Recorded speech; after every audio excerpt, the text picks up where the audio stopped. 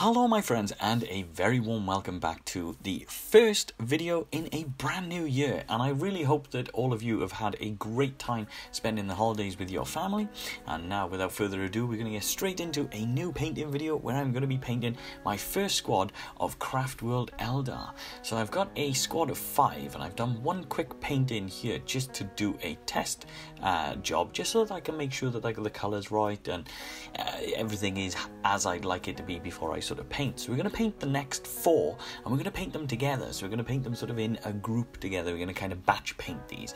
I'm going to start by using a Huldra Blue by scale 75, and this is a really nice dark blue, so this is a great base colour. And the scale 75 paints are also really good to thin down. They also make some really great even thin paints. So we're going to use this as a nice base, but it is going to require 2 to 3 coats of this colour to get the consistency that we really want. The good thing is this isn't going to lose any detail on the miniature because the paints are nice and thin.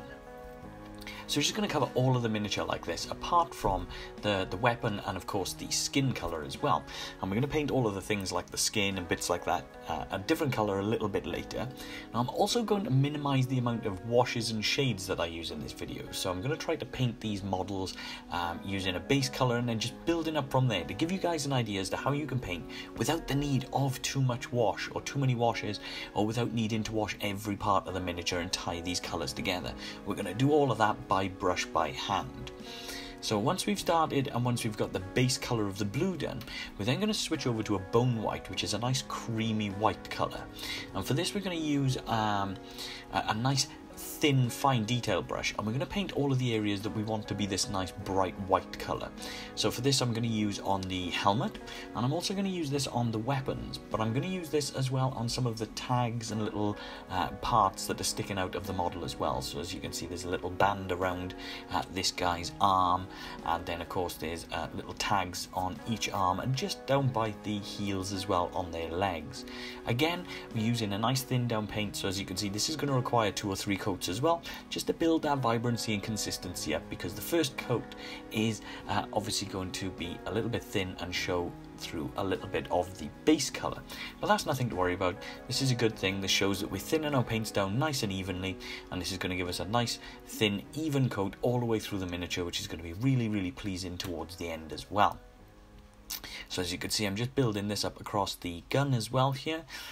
There's so many different ways that you could paint these different miniatures, and this is just my own personal recipe for painting my own craft world, and just painting my own sort of version or my own sort of colour scheme.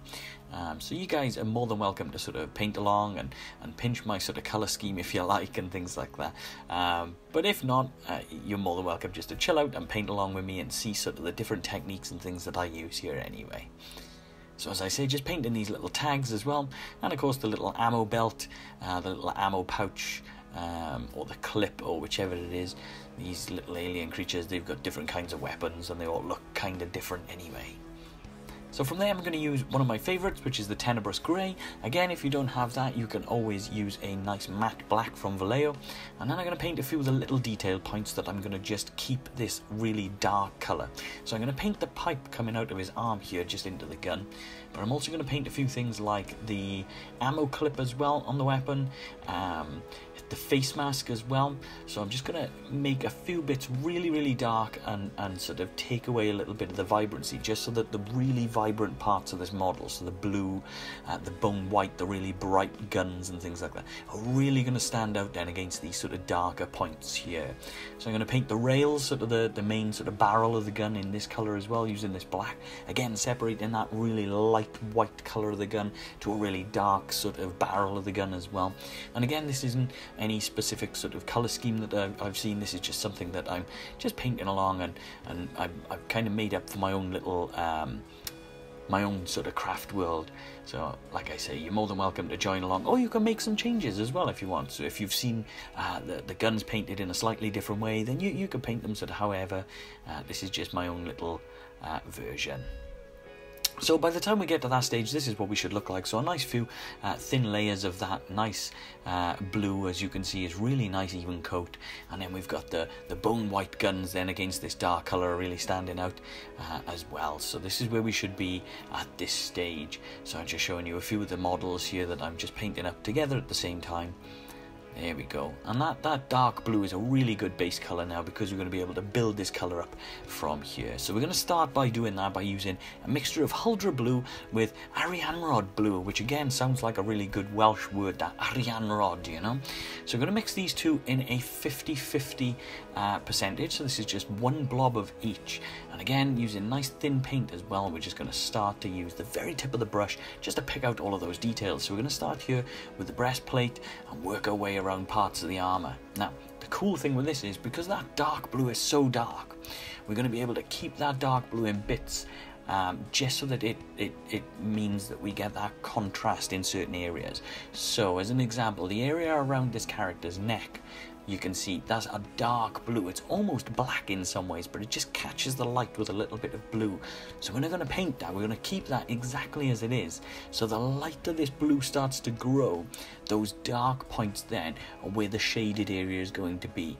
So in other words, we're not, as I said at the beginning, going to use a shade. We're going to build the vibrancy up on the armor panels, and then we're going to leave the darker the darker base color sort of sitting where we want it to, and that's going to create that contrast that we would normally gain out of the washes and the shades.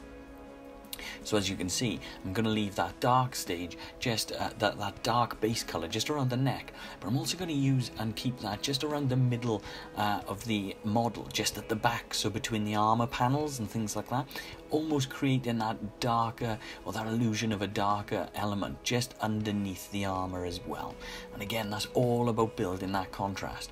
So you can see now by using this nice thin down paint how this is starting to glaze that colour up. So we're gaining that colour and we're pushing that colour and building that vibrancy, but because it's nice and thin, we're not getting the big thick splodges and blobs of random paints and things all over the place. And there we go. Once we've done the 50-50 mix, we're then just going to use the Arianrhod blue on its own. And we're going to do the same thing. So we're going to thin this paint down nice and evenly, and then we're going to use a nice even or multiple even coats just to get that vibrancy and that texture up to where we want. So again, we're going to start just up here on the breastplate, and we're just going to start to bring that vibrancy up. Now the cool thing is, with things like that little sort of spot just on the breastplate there, you can either paint those as jewels, or as I'm doing, I'm painting these in a similar sort of colour, and then I'm going to use a different colour later just to pick out the jewel on the front, so that this then brings your eye and focuses your eye onto something a little bit different. As you can see, that's all I'm doing is just picking out all of those different armor panels and just using that nice thin paint, using the very tip of my brush, and I'm just building that vibrancy again. Now the cool thing by doing this in stages, as I normally say when I'm talking to you about painting and as we make these little videos and things like that, is all of these different individual stages of building those paints up. So going with the base, then half and half, then the main color, then half with that and a highlight. Each stage that we do sort of naturally progresses and builds that vibrancy without it looking out of place. If you jump sometimes too quickly from one color to another, it can look a little bit too extreme or a little bit too over the top. So this is why we use those mixtures first, and this is why we sort of half and half mix them first, just to kind of give us a sort of a stepping stone up to that vibrancy.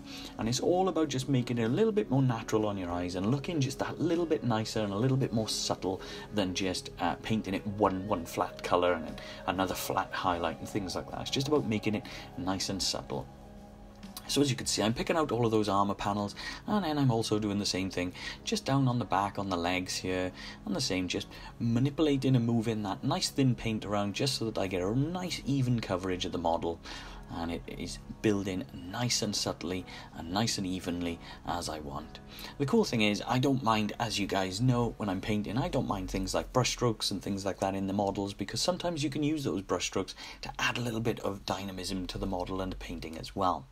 Now what we're going to do from there is we're going to use that Arianrhod blue, and then we're just going to add and mix a little bit of a lighter shade just to kind of build that colour up. So we're going to use a little bit of the Marth blue as well, and we're going to do the same thing as normal. We're just going to use a 50% of each, so just a blob of each colour, just to build that little vibrance, that little highlight again, as I was saying earlier, just about making it that little bit more subtle and that little bit more normal on the eye as well. So again, using these nice thin down paints, as you can see now, the vibrancy is really starting to build, and you can be a little bit more selective as to where you're placing this now. So you can place the highlighted areas more towards the top of the armour and parts of the armour where you think the light is going to catch and things like that. I'm just going to cover little bits and see where I go and see how far I can build the armour and make the armour look really, really nice and stand out as nice and bright and vibrant as possible. When I was designing and coming up with the idea of the different colour of the Craftworld, the different sort of vibrancy or colour sort of scheme for the army itself that I've got, is I was looking for something that would be quite a nice blue, but a nice vibrant light colour blue. But I also wanted sort of darker areas underneath the armour as well. So this is kind of what I came up with when I was thinking about or envisioning my own craft world and what it would be like and how it would look. So I hope you guys are enjoying the sort of slow and subtle build up to this blue and this sort of subtle kind of vibrant colour that we're getting out of these blues as well. I know that I'm using a little bit of an obscure paint in this one, using the scale 75, but it's all personal choice and it's things that you can try. I really wanted to use these paints for something special, so having this set of models that I picked up around sort of the holidays, this is the perfect opportunity to try these out and to get this nice new set of paints working then. So as you can see now, that major difference there, just on the back, you can see from the left hand to the right hand side of the armour, just how vibrant this next stage is being, or this next stage is going to be next to the older one, next to the stage just before the slightly sort of darker area. So once that's done and once we've dried that down, we're then going to use just the Marth blue on its own. So the same thing as what we've been doing is we're just going to thin this down and we're going to subtly build this back up again. We're almost kind of glazing these now. So these blue layers that we build in, these highlighted layers, these are very, very thin. So this is going to allow some of the colour from below to shine through as well. When these dry down, these aren't going to dry really thick. They're not going to take over the model. They're just going to boost that vibrancy and get a little bit more sort of lightness and sort of a lighter colour coming through on parts of the armour. Like I say, it's going to show through some of the armour underneath, some of the darker colour underneath, and that's part of the beauty of this sort of painting style on this armour, is that it kind of gives you a little bit of a two-tone effect, I guess, because we're also going to get the dark areas where we're leaving the paint out, where we're not painting the vibrant layers up on top of. So the darker underneath is going to stay nice and dark, and as we get lighter and lighter and lighter onto these colours, we're also going to get this real sort of pop of colour, this real sort of nice bright blue colour that I was hoping for my craft world. As you can see, I'm just doing the same thing again. I'm just glazing this really nice light blue just across the top of these armour panels. And again, it doesn't matter if some of that colour is showing through from underneath, because that's giving us that sort of alien two-tone sort of colour as well, which is great. That's kind of what we're looking for. And this is going to dry down and blend together really, really, really lovely. It's going to have a really nice sort of subtle kind of colour and tone to it as well. It's going to be great. It's going to make these really pop and stand out on the battlefield, which is awesome. That's what we want these to do. They want them to be their own unique sort of unit, and they are going to be that. So from there, I'm also then going to start painting the orange colour. So I'm going to start with a dwarf skin from Vallejo. And what I'm going to do with this is I'm going to paint this just across the shoulder pads. So obviously each character has two shoulder pads, so we're just going to paint this over both of those. Again, using two nice thin layers just to build the colour and the vibrancy up. This is going to be our base colour, and from there we're going to build a nice, really sort of bright, vibrant orange colour and tone on top as well. And this is going to look really, really, really nice. So as you can see, I'm just trying to be careful now not to get any of this on the blue, because we've worked so hard building that blue up and getting that blue tone and that vibrancy up. So we're not going to get this on any of that. We're going to take our time and use the very tip of the brush to build this up here. And something that I'm going to do with these as well, just to kind of number or mark my unit. This particular unit, I'm just going to put a small orange band across the left hand upright part of the armour that's sticking out just across the back. So on the left hand side I'm going to put a little band across all of these models, and this is going to signify that these are part of that squad. And what I might do then is when I paint my second squad, I might put a band on the right hand side so that I know which models belong to which squad, and that's going to give me a really cool easy way of isolating and knowing which squad each model belongs to when I'm playing the game as well, which is really cool. Rather than pulling them out of the box and not knowing who goes where, it's going to be a cool way of identifying them.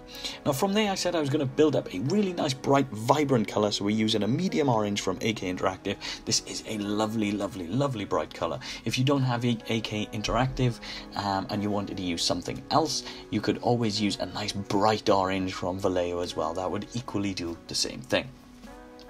Now once all of that's done, so the armour is pretty much there, we're then going to move on and use the skin. I'm going to use a trusted tried and tested version of skin that I use, so I'm using the bellow, and we're going to go with a beige red as a base colour, and I'm just going to throw in a little bit of a double picture paint in here so you can see that I'm painting some of the guys that have got their faces showing. And once that base colour is on, then I'm going to use a soft tone wash but with flow improver. So I'm going to make this really thin, and I'm going to turn this into a very thin glaze. So I'm using about 3 parts flow improver to 1 part wash here, and the reason for this is I want this to just bring a little bit of subtle sort of bone colour onto that white, and I can also use this same wash on the face as well. This isn't something that is desperately needs to be done, but just with that sort of bone white colour, it will allow it to stand out a lot more when we build this up. So once that's done, we're going back to that beige red, and again just throwing in 2 of them here just to show you kind of how I'm painting the faces and how I'm painting the skin.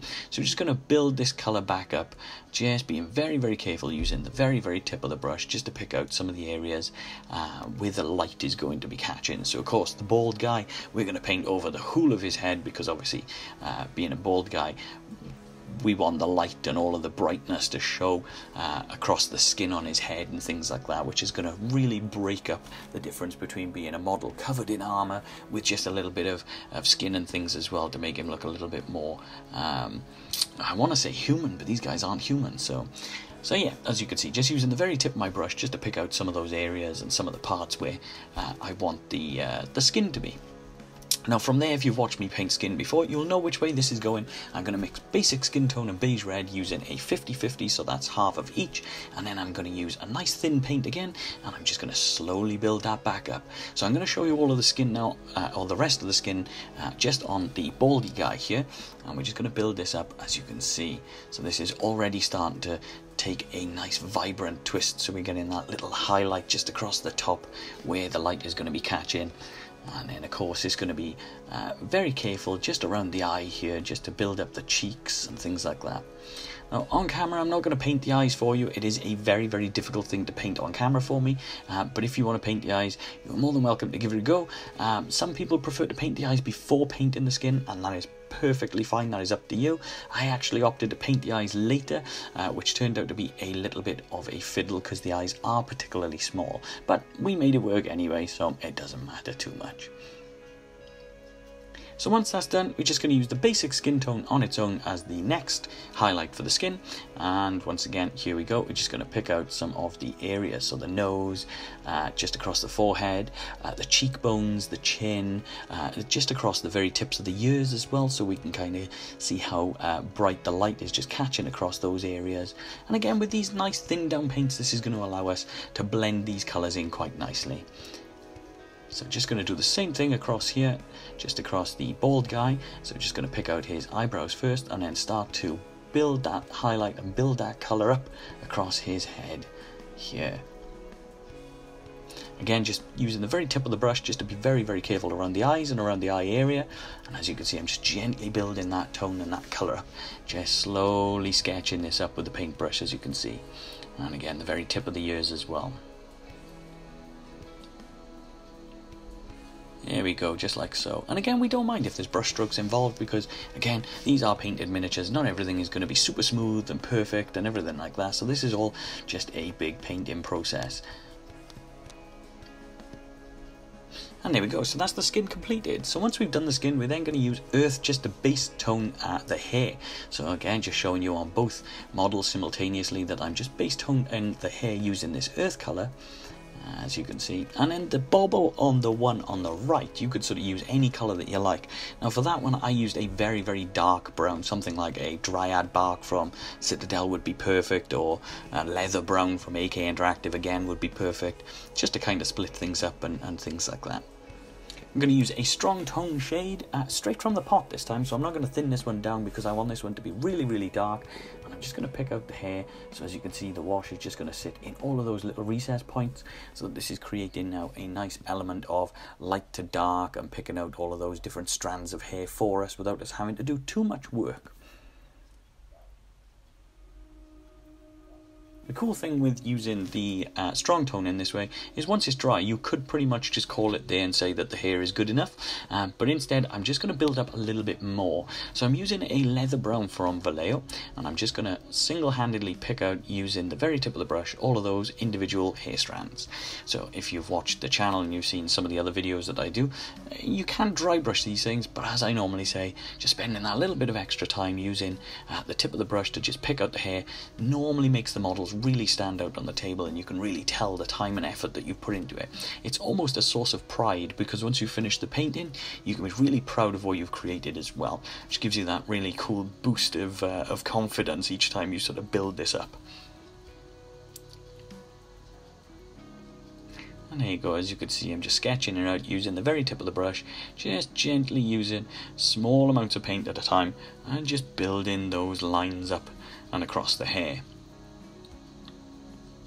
This can be an area where it can be a little bit complicated, but the more you paint like this, the more you kind of get used to it. And again, like I say, the brush strokes and things come in handy for this, because this becomes a perfect time where you get that contrast.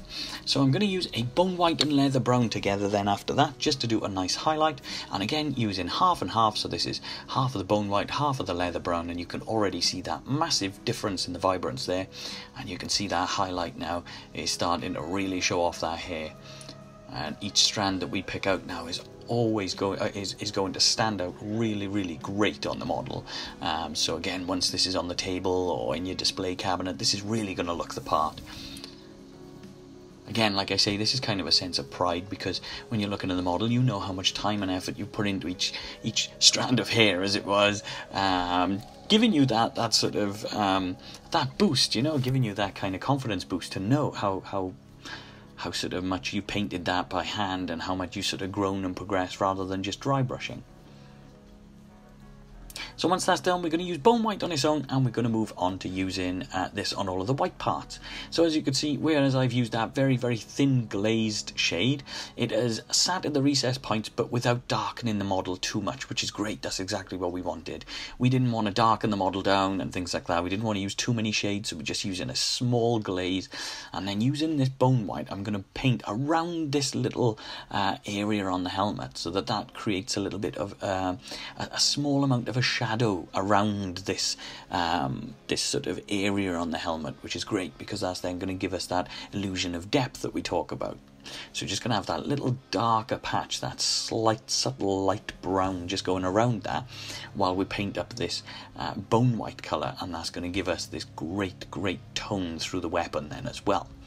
And we're going to do the same thing just on the weapon. As you can see, I'm just painting around the raised areas, so that just gives that little halo, that little sort of round light glaze of brown. You can see I just made a little mistake there, and the cool thing by using thin down paints, as you can see, is with a little bit of water you can just fix things up nice and quickly and easily. And there we go, just the same thing again. We're going to paint around this, just like so. I'm just going to build this tone, this colour back up, this vibrance back up. But at the same time, we're just giving ourselves that subtle little shadow just around those areas. And then we're going to do the exact same thing, but we're just going to use the elfic flesh for this one. This is a great light white colour. So again, this is a creamy white colour, but it's a much brighter version of the bone white, which is a perfect way of building this vibrance up.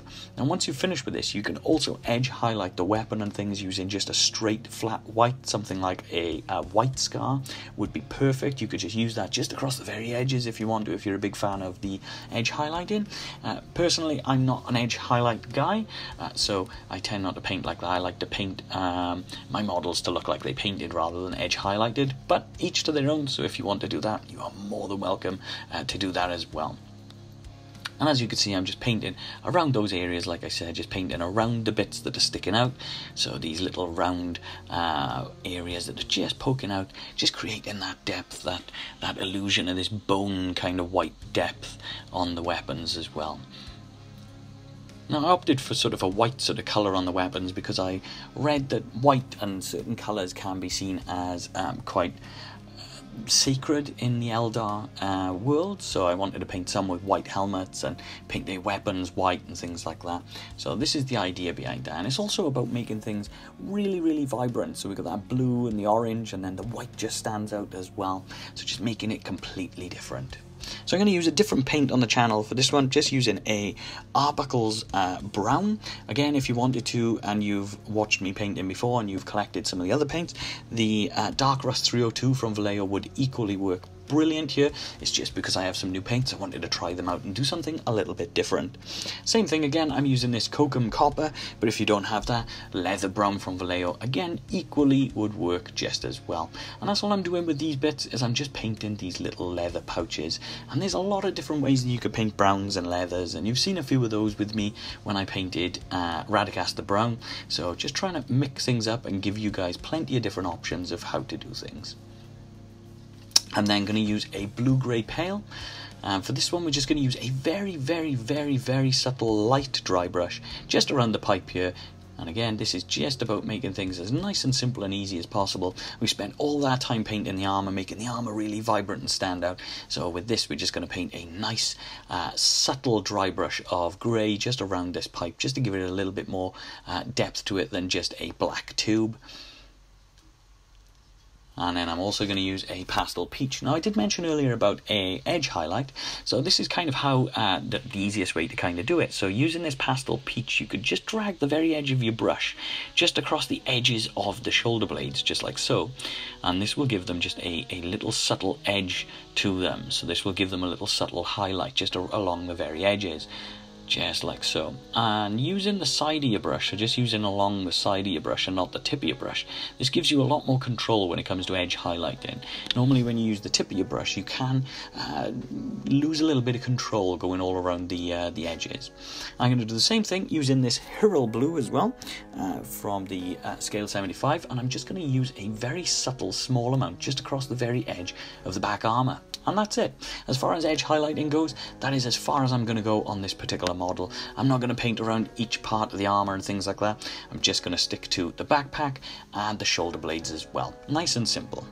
And then finally, we're just going to paint up the gems by using a base colour of black red from Vallejo. So we're just going to paint the gem right on the very front here, just to give you an idea as to how I'm doing this. So it's the black red first, just like so. And we're just going to make sure that we put maybe one, maybe two layers of this in, just to be safe, just to make sure that we've got enough vibrancy from the paint as well. And as you can see, that's going to be a really good base colour for this. Just like so. We're going to try to make sure that we keep this just in the gem area, so we're being careful not to get this too much outside of where we want it to be. Then I'm going to use Carmine Red, and we're going to put a little bit of this just on top. This time we're only going to paint sort of maybe down to about 3/4 of the way down the gem, or maybe just about halfway down the gem, because we don't want to cover too much of the gem in this. We want some of that darkness just down the bottom as well, so this gives the gem a little bit of a two-tone, a bit of a highlight and things like that, so that it makes it look more like a gemstone rather than just a blob of red colour. And you can see that black red now starting to work really well with the Carmine Red.